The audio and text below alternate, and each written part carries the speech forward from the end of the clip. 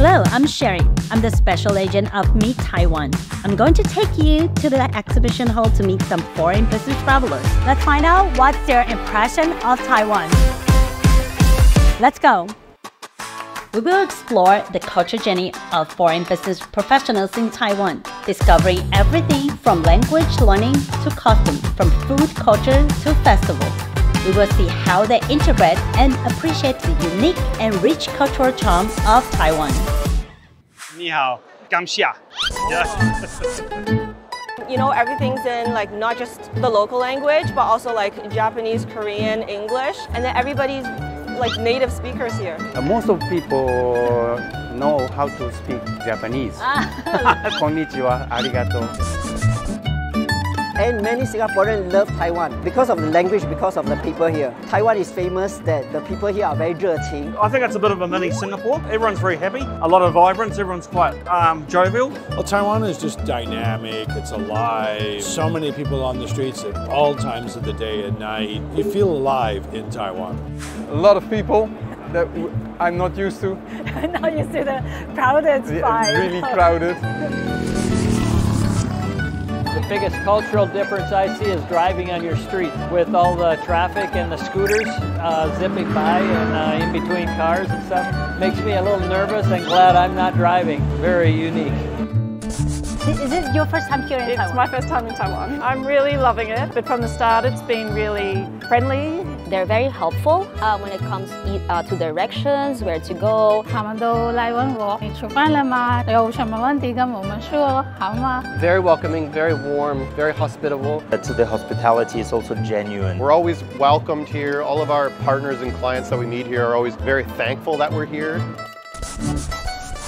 Bubble tea is wonderful. It's one of my favorites. I like bubble tea, but need to be careful. It's easy to get fat. Your first time here is to try the real bubble tea. Oh, that's right. You need to try where the bubble tea all came from. Did you know that bubble tea is from Taiwan before you came here? I did not. I just learned right now. You have many different varieties here, but even in a lifetime, how can you try them all? I'm very bad at trip planning. Say, hey, you show me around, I'll pay for everything. That's how I do it.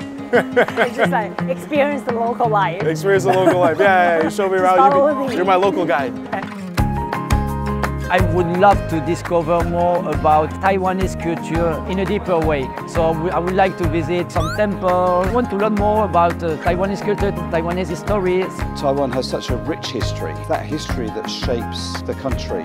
You just need sometimes to really understand a bit more about the country.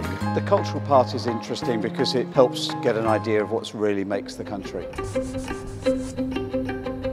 I'm extremely impressed with the development in Kaohsiung. Each and every single building has its significance to the development of the Kaohsiung city. It's open country. You are like the mix between the Western civilization and your civilization. You have a lot of tradition. It's great. I really love how safe it is in Taiwan. The people are very genuine and always willing to help and interested in having some cultural bridge between two cultures. I think that the openness for diversity and inclusiveness here is muchly appreciated. See, the gay community acceptance versus other places in Asia, then obviously it's a big plus factor.